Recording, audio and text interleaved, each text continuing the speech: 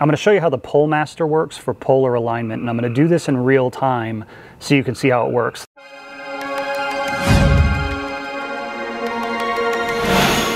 The only thing I have running right now is I started PhD 2, and that was only so I could connect my telescope with EQ mod. So I've got that running, and I can see that it's currently parked.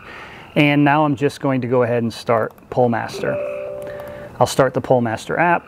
I'll make it full screen, and I'm going to connect to the camera, and I can see that I'm roughly polar aligned. I'm in the right direction. This is going to be Polaris. It's bright, but it's asking me to set parameters. So I'm going to go ahead and brighten this up a little bit with exposure and gain so I can see some of the other stars.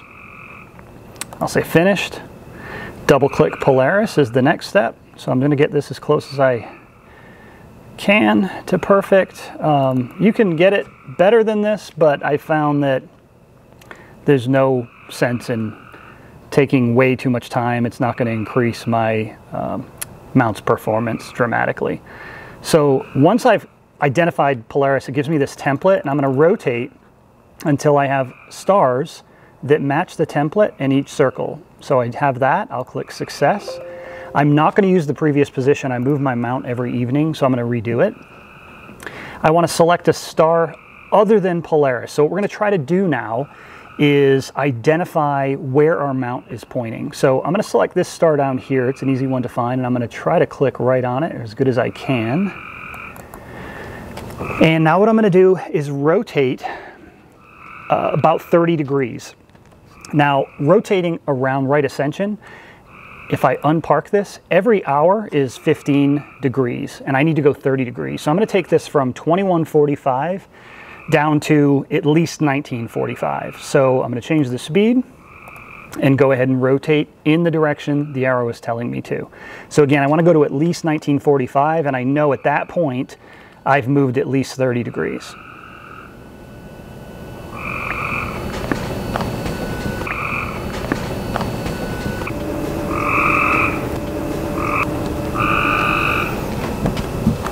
Okay, so now I'm past 30 degrees, so I can say finished, and it wants me to double click the same star and do it yet again. 1917, so I want to go to at least 1717.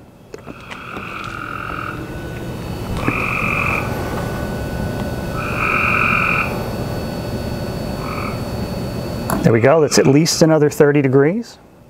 Let it settle, click finished, double click the same star. Okay, now what it's done is it's drawn a circle based on the star that I selected, and based on that information, it can find the center of the circle, which is where my mount is currently pointing. It's where my right ascension axis is pointing. This is Polaris. Again, I'm not trying to line these up. I'm trying to find the true celestial North Pole, but this is where I'm currently pointing. So what it wants me to do now is click park and make sure that this star stays on that circle. So as I park this, we can see that star that I've been clicking on is following that line. And if it follows it perfectly or near perfectly, based on how I click that star, I know that this is exactly where my mount is pointing currently. We can see it is staying on the line. Is it correct? Yeah, absolutely. Now it wants me to double click Polaris again. And it's asking me if I am still aligned in the template. Sometimes you need to adjust this. This looks pretty good, so I'll say, yeah, that's success. I don't need to rotate it.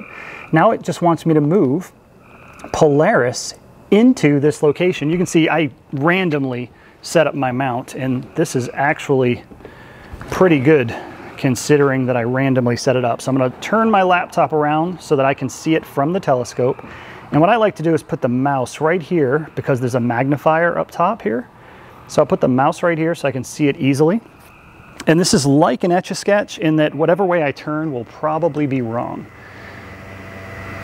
So let's see how this works. Yep, going the wrong way. So I'm going to move back a little bit. So let's just try it there. I'll probably have to come back a little bit. And now that was azimuth, left, right. And now I'm going to do altitude. And using the adjustment knobs, I'm going to try to get it centered in that circle.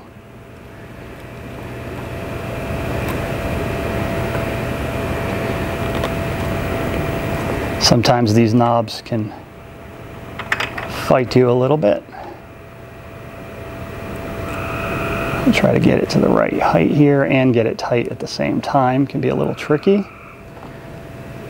And again, you can get it as perfect as you want. What I found is this is going to be good enough for me. So you can see I'm right in there, pretty close to what it wants me to do. And I'll click finished. Now it wants me to double click Polaris again and see how I'm aligned. Now I'm going to go ahead and adjust this slightly. It looks like it could have been a little bit better, and you see my template has all the stars in the selected pattern. I'll click success.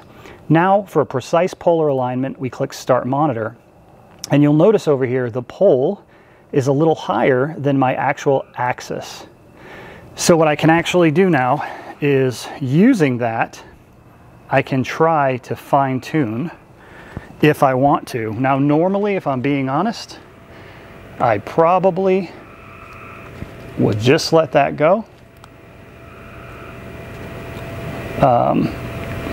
Generally speaking, it's not worth it to me, especially when my knobs are slipping like they are right now.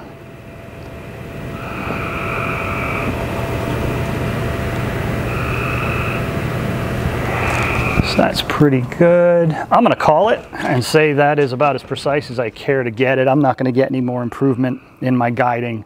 I'll be able to get 5-minute subs, no problem. So I'll go ahead and say finished. And I am done. We are now polar aligned.